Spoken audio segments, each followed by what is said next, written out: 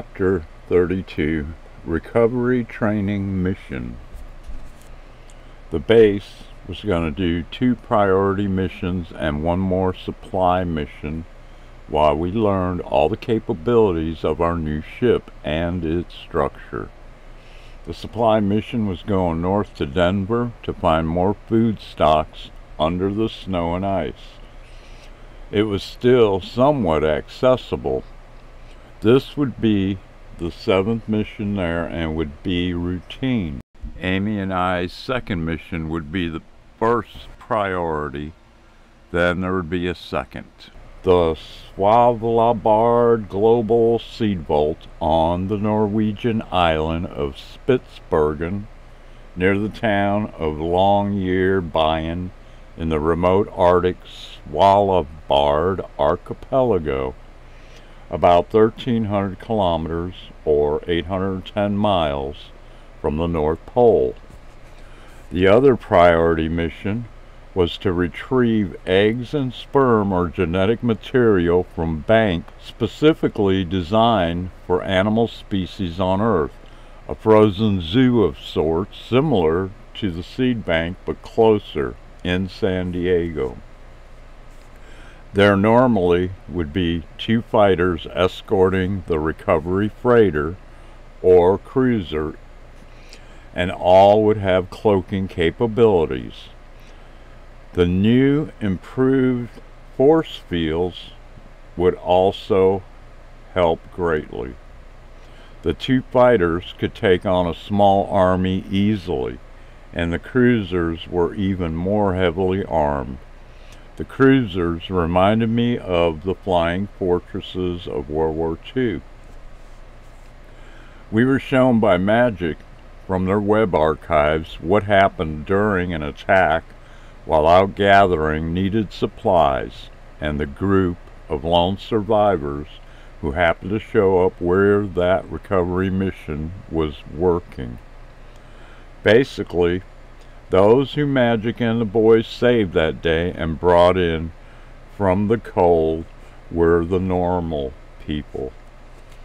The reason to try to develop personal cloaking was revealed to us as we viewed another mission, because some of our own people took bullets and were killed. Magic Square revealed that our original backer, Millionaire Bob, was one of the people killed on that scavenging mission. They had cloaking for the ships and a few other metallic objects that could be cloaked, like our hangar doors, the beacons, and such, but it did not work for people that were exposed and in the open. Nevertheless, the fighters cut the Smids down to pieces that day as they were hunting normal humans. They got too close to the operation that day, and we were able to save a few of the normal people.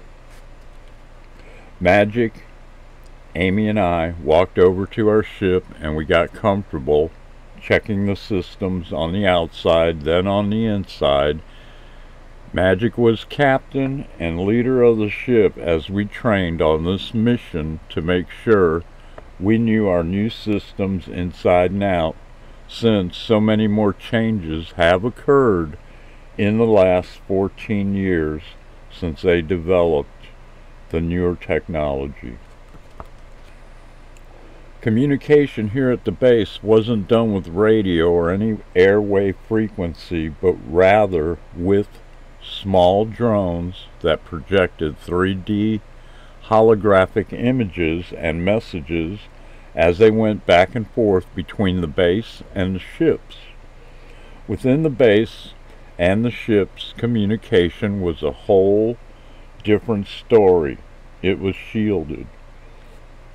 With the drone technology, they had a miniature version of our flight tech, and almost they were as quick as radio frequency communications.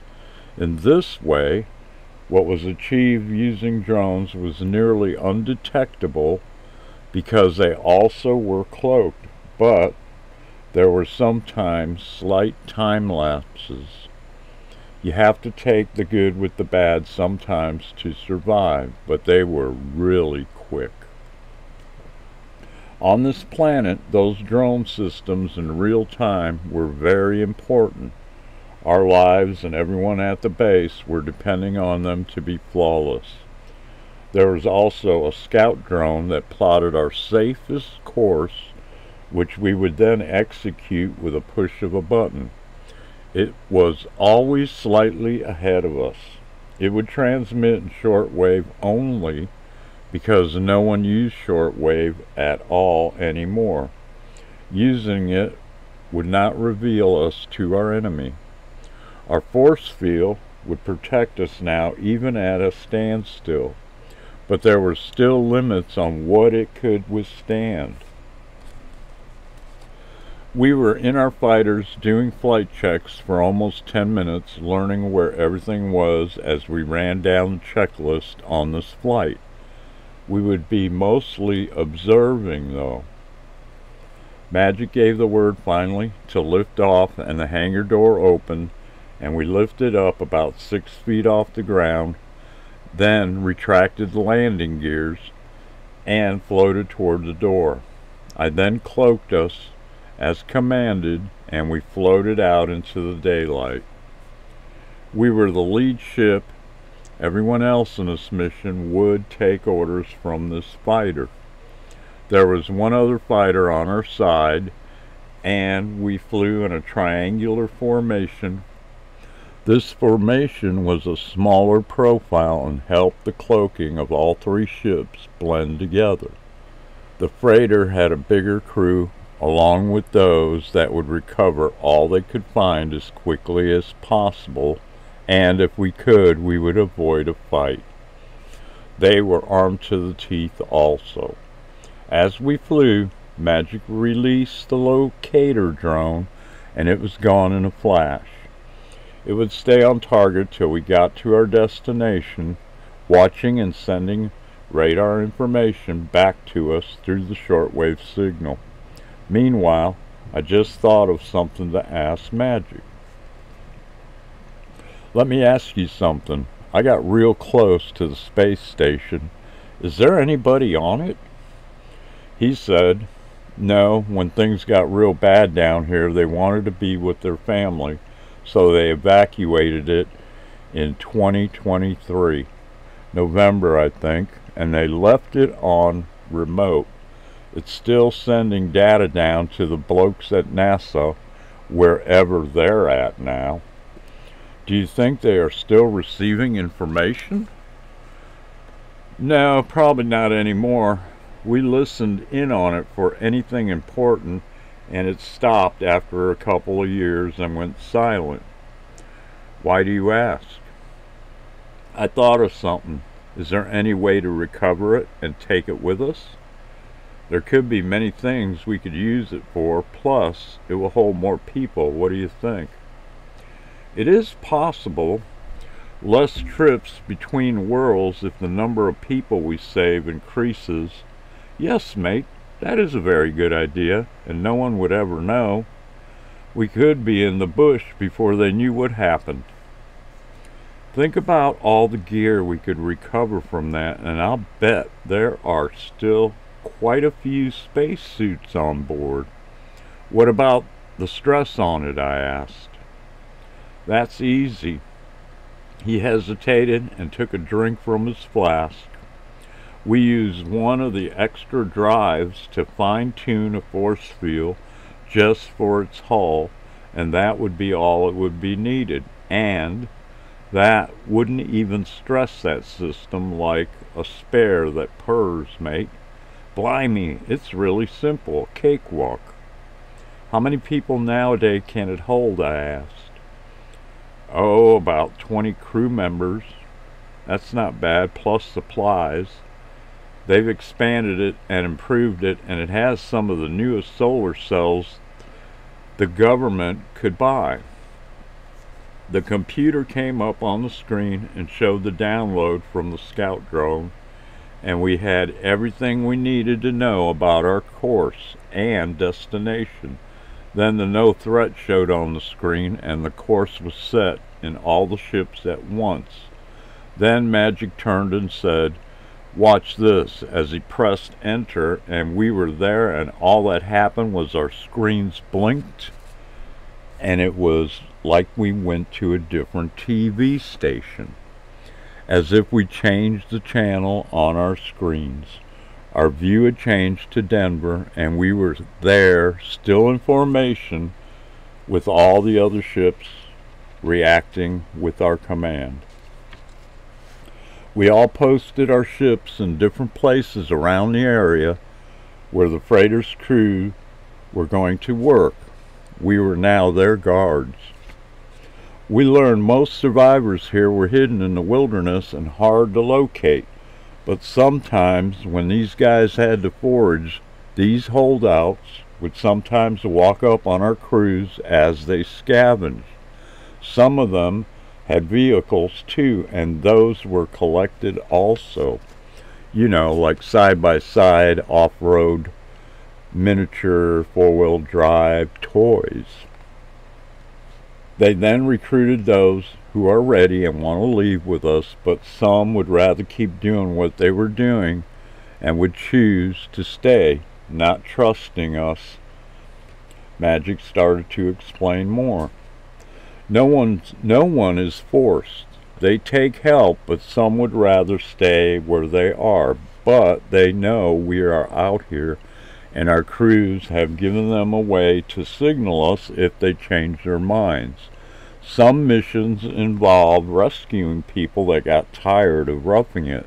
This is when it can get dangerous sometimes. But most of the times, when the crews on guard duty are scanning the area around the salvage operation, nothing unusual happens.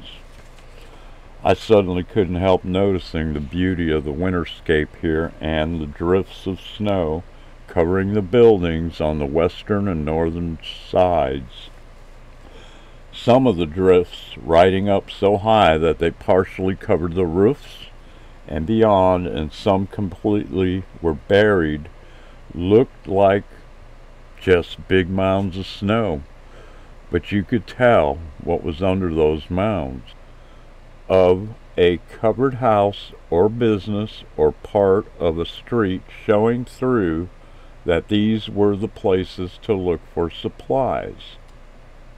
The wind was responsible for covering and uncovering the buildings, so there was always a new option. And this would occur with each visit, because this new ice age was relentless and uncaring. The ice sheet was about 100 miles north of our position and visible on the horizon. What a sight and barrier it was. Now, because of the cloaking devices, they now have more access to more open areas with buildings or houses.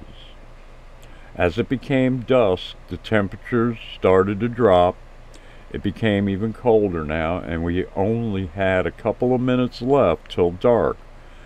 That's when it would be well below zero, -30 or more. While here, we did use two-way radios to get reports from time to time from each other when necessary, but transmitting was kept at a minimum. We were on the east side of Denver, the flatlands, or the beginning of it, with many stores that lined what was a highway nearby. The retrieval crew finally dug through the snow and ice into the interior of a Kmart. They got lucky today.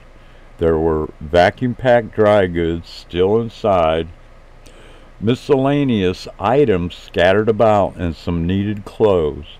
Winter clothes were wanted the most, but any clothes found were prized. As we watched and drank our hot coffee, Magic explained some more about the global events that were taking place. Well, mates, we don't know how far this ice sheet will push to the south. It is still growing, or rather moving.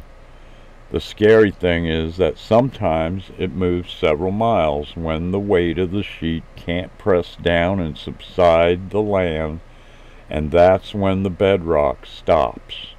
It stops its downward submission. It then slides, and that can take mountains down. The shape of it and the position of it is also to our west in California, down the valley, and the edge of Arizona, which means that any uncertain time it will surround the base. Maybe in a year, maybe longer, maybe in a day or two. We just don't know. So what you found at Kepler, without us having to guess where to go, is a blessing. This is why everyone at the base is happy with the both of you. He continued with a weary look in his eyes. We thought about living on Mars or the moon, but even for a short time it wasn't an option. It'd be too close for comfort and probably would be depressing, since we have been basically a colony already for all these years. Cabin fever, mates, can be a mental killer. We both said, "We understand that." After a long silence, I looked over at Amy, and it looked like she was in a daydream.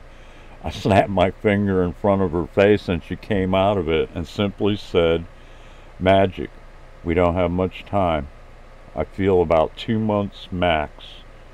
"Really? How do you know?" "I just know, and probably less time than that. You'll see and know soon enough, and that's all I get and can say, except Mike and I knew when rounding the moon somehow that we weren't going to stay for long, and now I know for sure." Magic looked at me, and I can only give him a look, clenching my lips and nodding my head up and down. That gave him my approval of her prediction. With raised eyebrows and twisted lips, saying with gestures that inferred she was more likely right because of her past premonition. "We had better believe it and take heed," I said. "What should we do?" he asked. Before any of us could answer, the business at hand interfered. There was chatter on the comm. The report was the second crew was breaking into the building next to the Kmart. They thought it was a restaurant and hoped that there was a cooler or a pantry that had not been pillaged. "How long will this take?" Amy asked. "We never know," Magic replied. "It all depends on what we find, and how much of anything is unknown. But, if lucky, hopefully we get our fill. For instance, if we have retrieved all we can pick up and there's still more space, we then strip out the wiring, metals, electronics, copper pipes, things like that. They have till daylight, sun up in the morning. They may hit 2 or more buildings overnight. We'll be taking guard shifts all night and move with them as they move through the buildings, repositioning our posts. Tonight it will be overcast, and it's gonna get sharp dark, mates. No moon out tonight. Watch this." He flipped a switch, and everything on our screens changed to night vision. "You guys have thought of almost everything." "We have tried to stay ahead of the curve while staying out of sight, which has been quite difficult," he replied. "How did you know to do all this?" I asked. "Well, trial and error, mates, watching how other holdouts messed up. It dawned on us that there had to be something behind the idea of destiny or fate, whichever way you want to look at it, but we take no chances." By this time, it was obvious that certain roles were set for certain reasons, unknown to us as individuals, till it became obvious. So we keep rescuing the right technicians. "Can you be more specific?" Amy asked. "Sure I can. Since we believe in Christianity, we knew what was going to happen before it happened. It was just a matter of thinking that the prehistory was correct and that all we had talked about was correct as it kept unwinding. It was revealed and we became super aware while building our defenses. Got it, Sheila? She replied, "It was a destiny that had to be played the way you knew it did." That and knowing all the latest tech that gave us advantages and then finding them. That was the tough part, he said. As I sat and listened to them, it all made perfect sense.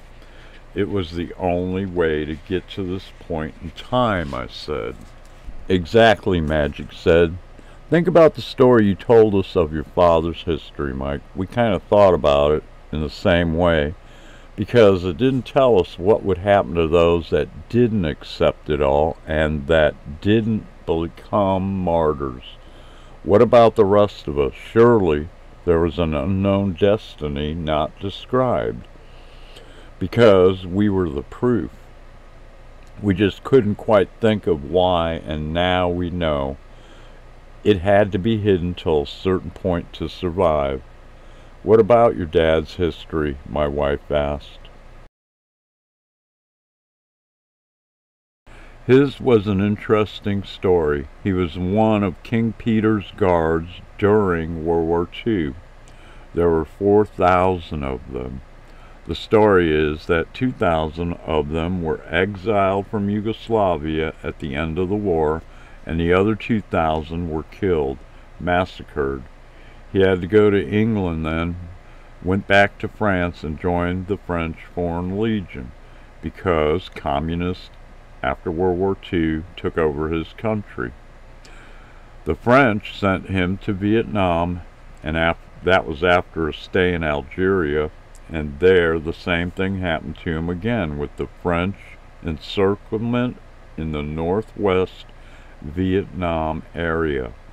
Ho Chi Minh's Viet Minh forces decisively surrounded and defeated the French at Bai Ben Phu, a French stronghold besieged by the Vietnamese communists for 57 days. He was one of the 2,000 that got to walk out near the end of it in an exchange of prisoners. Then he was freed after a lot was drawn. It was 10 Viet Cong to every Frenchman. He took 2 bullets, one in each war, and he was extremely lucky or blessed. I continued. Heck, the odds of him surviving all of that had to be high against him, and very slim to say the least. Magic added, if we went back and helped Mike's father avoid one of those bullets out of compassion, then possibly none of us might be here. It is tricky but true. None of us can change that in any way, even though we have the capabilities to go back. You can't change what is destined by God, mates. When we realized our destiny was to be here and do what we were doing, we knew it had to change soon. And you are now confirming that, and have been since we received your transmission. So, we remained hidden, only doing what we could for now. We knew that if we fought the enemy outright, we would lose. Plus, it took this long to have all the right tech. Good example, I said. If it didn't play out exactly as was set down by his destiny, then his son, you, for some reason or other, would mean that none of us would even be here. I see now, Amy said. Then my love asked, so now I have to wonder what our futures hold. We already know, don't we? She knew what I was talking about. Then, abruptly changing the subject, Magic asked, is everybody ready for some more coffee? We all said yes to that idea since it was still early, and now relieved that all this mental twisting was over for now, but really it wasn't, and it would continue for quite some time as the night set in. After a long silence, I decided to ask this. So there is no way to travel back and change things? No, Magic replied, because there seems to be a higher power that stops us, for lack of better words. That force wants it played out a certain way as I see it, because even God has his destiny for us if he even allows it or will intervene. Amy said, so we could say by the grace of God we go this way. Seems that way, Magic simply said. Agreed. What else can explain it? Amy said with religious convictions as she ended with, praise Jesus, pass the coffee, something's coming this way. Before I could ask what, an alarm went off. There was incoming people running this way through the snow, and behind them something was in pursuit. It was a large animal, and it was closing in on them. Magic shouted, Protocol 1. Amy, send out the protocol. Amy's communicated to the workers, Protocol 1, Protocol 1. Out here that means go dark, lights out, and that meant also night vision and arms be ready. They were heading right up the street, or what used to be a street, right at us. Take us down to 30 feet, Magic shouted. Lower the bay door. I shouted out. Nothing in the air or on radar, and complying. Then he gave the order to uncloak and lights on as the ship lit up the ground in front of the runners. The next order was spotlight the creature. As I did this and adjusted, we blinded the creature temporarily, and now we could clearly see that it was a giant bear, but not the ones we knew about. This was a mutated cross from polar bears and grizzly bears that had interbred and now were about the size of the extinct short-faced bear, which was much larger than anything that existed before all this happened. The light in its eyes from the ship slowed it down for a moment, which gave the runners more space. Then it seemed to use its sense of smell and continued the chase.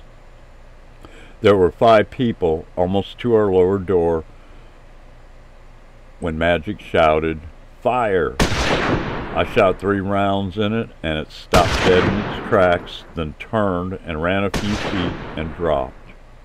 This happened just as the runners hit the drop door, and once inside, Magic raised the door and shut them in our bay. Then he gave an order to cloak and return to our previous elevation, and for those in the bay to stow any weapons. They complied. Then the order to the ground crew to gather and process the meat if it wasn't tainted. Once locked in position above the site again, we checked on our new passengers. Amy gave the order to the ground crew for Protocol 215, which was each group on the ground would choose one person who would stay armed and on guard because of the carnivore in the area, while the others continue with retrieval operations and work. I went below to see what happened next. I asked, what happens now? Well, mates, we make sure that they are not mutants or reanimated hybrids.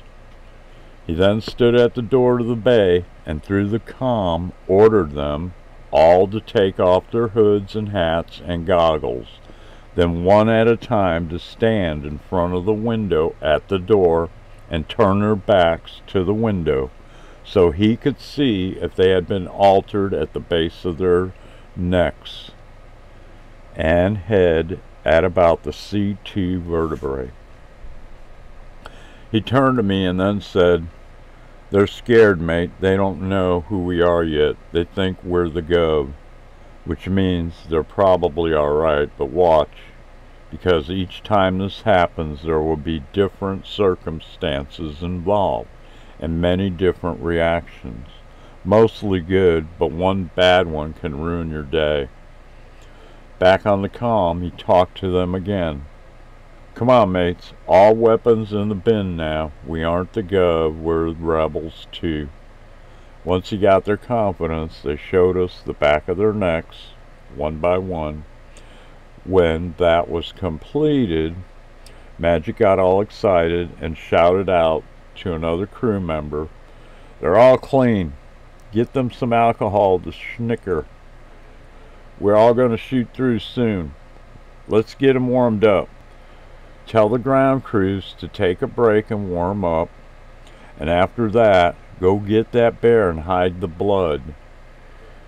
Because of all of us on board and on the other ships could hear and were on the same comm for the moment, making sure we had them under control, they all laughed at Magic's return to Aussie slang when excited.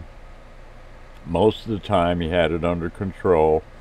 In between the laughter, though, some were asking for translation and poking fun. It was quite cute.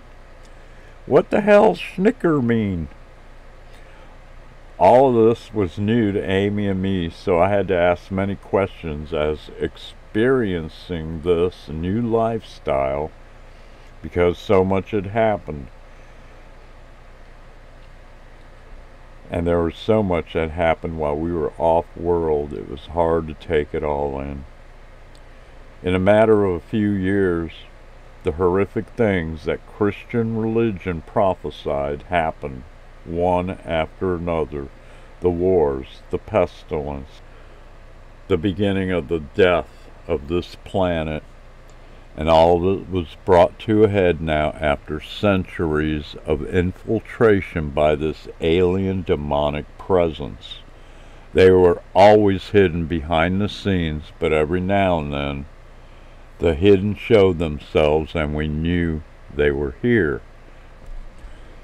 They had been at it for centuries, controlling governments and kingdoms through human greed, and it was such a slow takeover many people didn't even know nor have a clue what was behind the superpowers of the world and many other radical nations.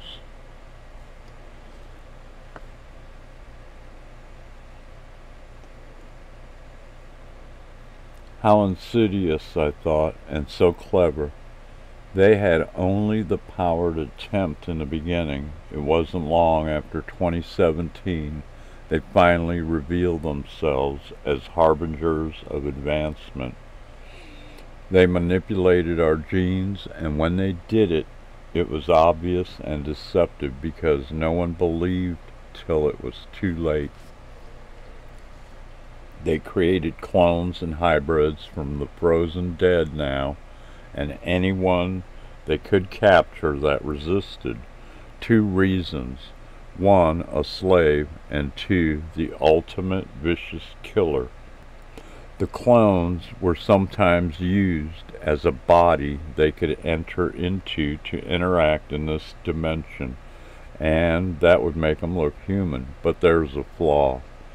They have to implement a heart that beats at 95 beats a minute, and we monitor that as well. It never slows down. It can speed up but won't last long. I asked Magic what he would have done if the rescued were clones, because the hybrids you could recognize pretty much face on, but the clones you had to look at from behind.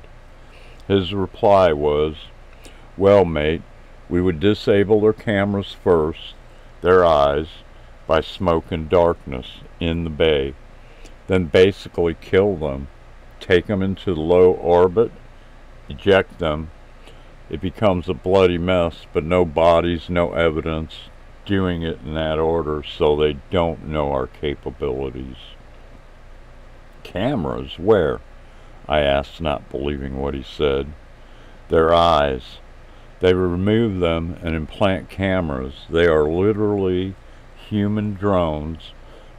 Both the infiltrated clones and the hybrids both have the implant on their necks, and you would never know by looking at their eyes. He continued, if just one of them gets by us, they will find our base. They are in communication with their leaders. They are all connected with implanted cameras. That's how they can see what they see. There is someone behind the curtain controlling their every move. They know we exist, but they don't know where. How do you know all this? I asked.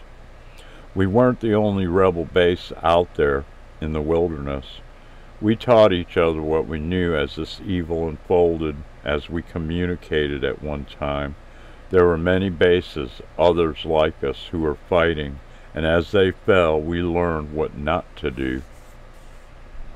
He then related a few of the battles that went wrong and what happened to these other bases and people.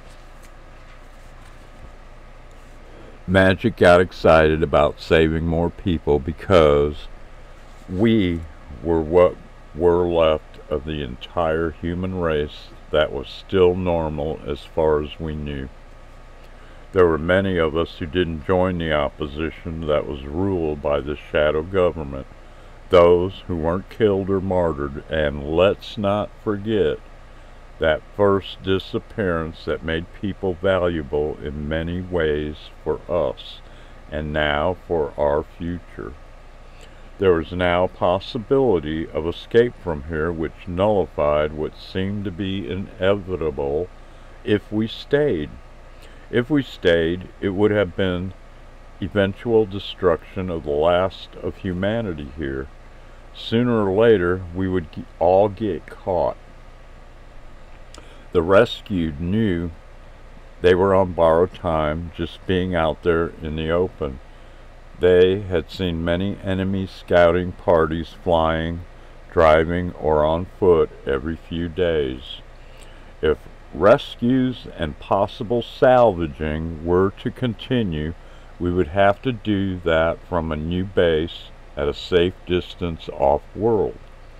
Once a rescued person learned all of this, they became very happy once again and put all their effort they could into the system of survivors. The rest of the night passed by quietly. As the day began to break, I asked, "What do we do now, Magic? What's the procedure?"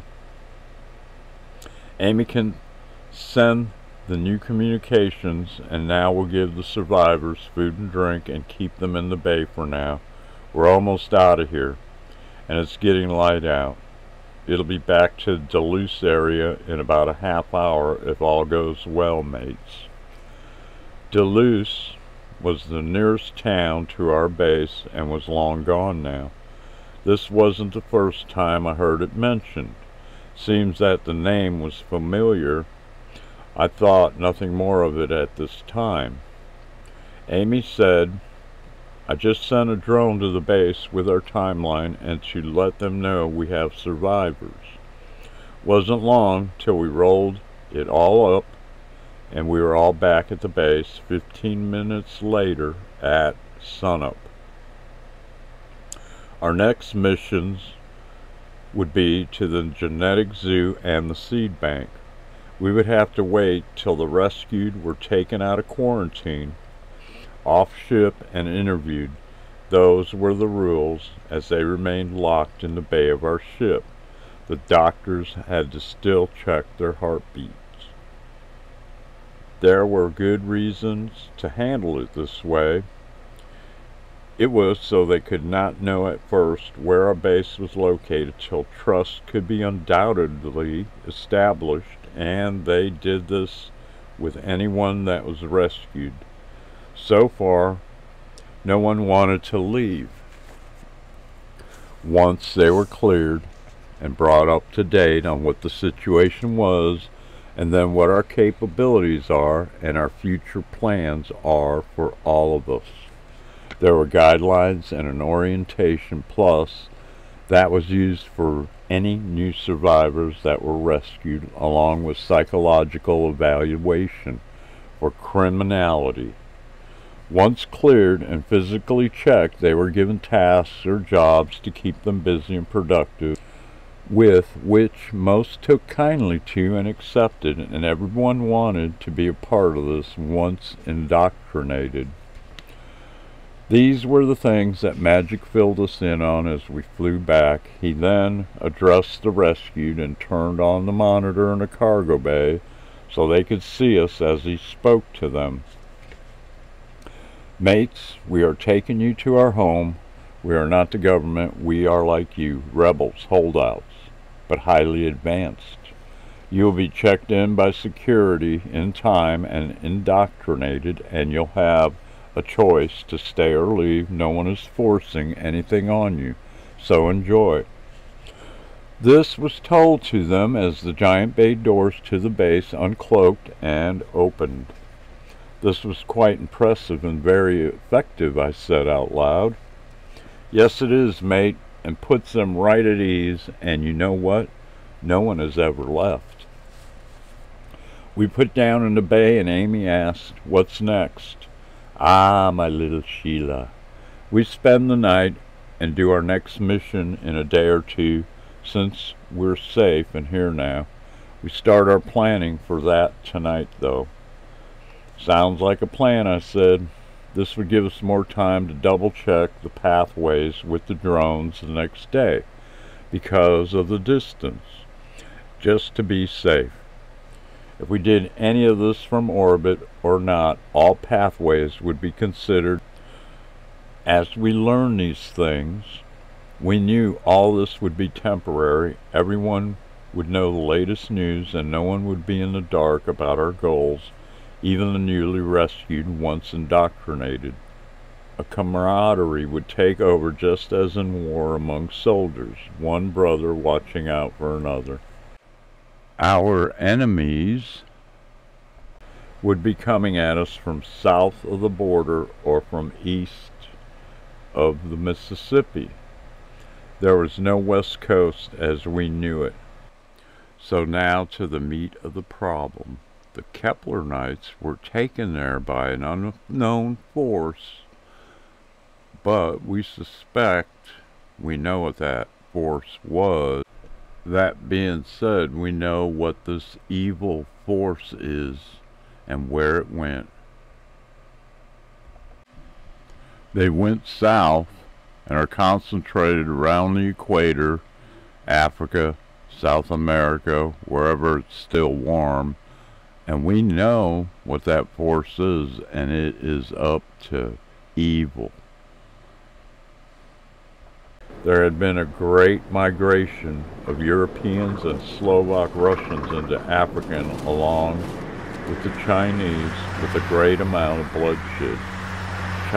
Chinese survivors also took the Philippines and Indonesia. Japan was gone. Most of the U.S. moved into Mexico and the northern part of South America and the islands, which were now exposing more ground along their continental shelves.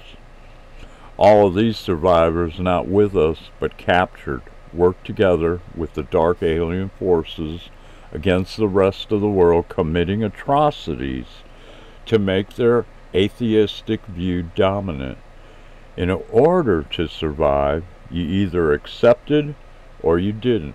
If you didn't, you were either killed or converted.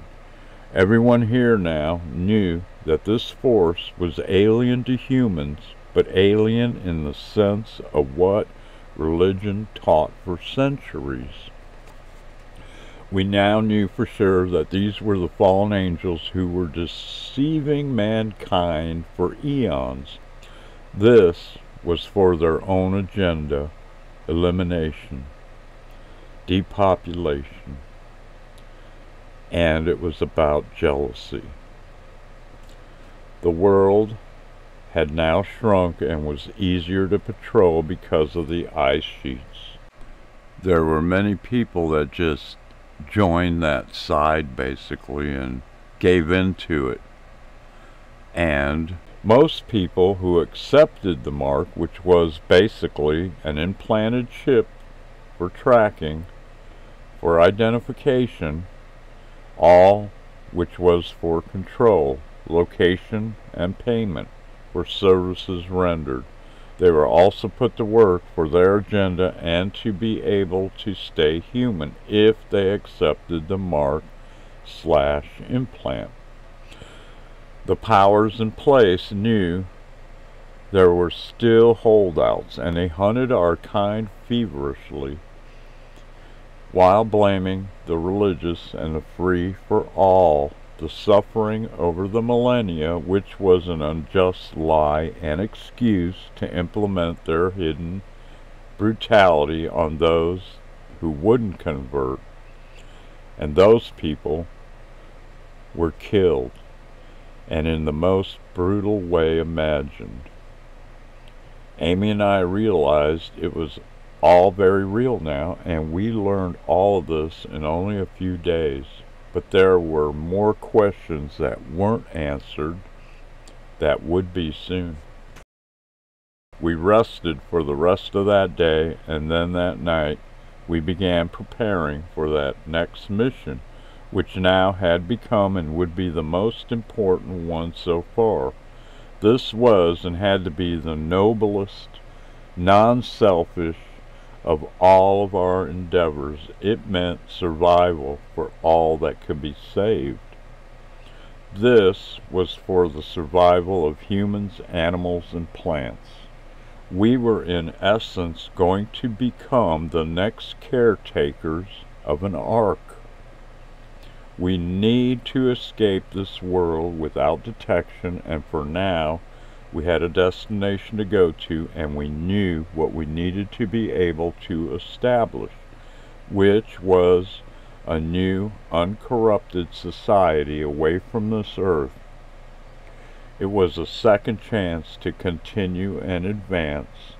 This was the way that it was intended to be like to begin with. Next, chapter 33, that morning.